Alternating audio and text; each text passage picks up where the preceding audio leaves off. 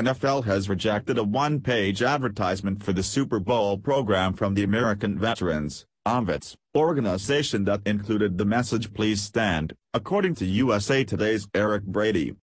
The ad featured an American flag with an accompanying message of #Please Stand.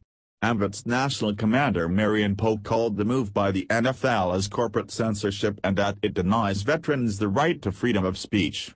The ad takes a stand against the players who have protested during the national anthem by kneeling or sitting before NFL games throughout the season.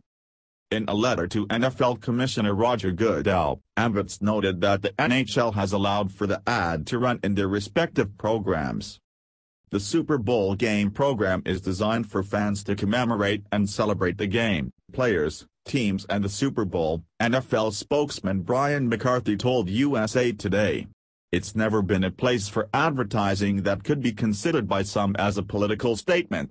The NFL has long supported the military and veterans and will again salute our service members in the Super Bowl with memorable on-field moments that will be televised as part of the game. Ads for the program are not sold through the NFL but with a third-party publisher. The NFL has final say on approving what goes into the program.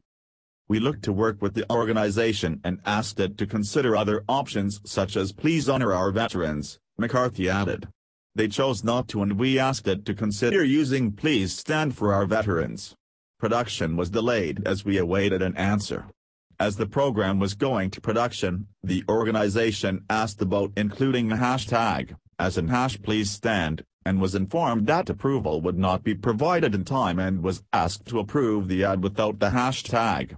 The organization did not respond and the program ultimately went into production to meet deadlines. McCarthy noted that an ad from the Veterans of Foreign Wars was approved and it read "We stand for veterans."